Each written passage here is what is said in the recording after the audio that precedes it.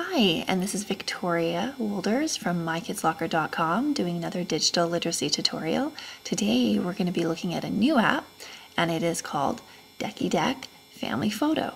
And this app is a neat app for infants all the way up to early intermediate, so grade 4 or grade 5. As you can see here, the user is able to pick the face, the eyes, the nose, even part of the body.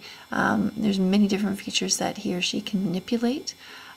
What is wonderful about this app is you can use it as a springboard for conversation. So as an educator, you can use it to work on speaking. It can be a springboard to talk about writing activities. Where is this person from? Tell a story about this person. Where does this person work?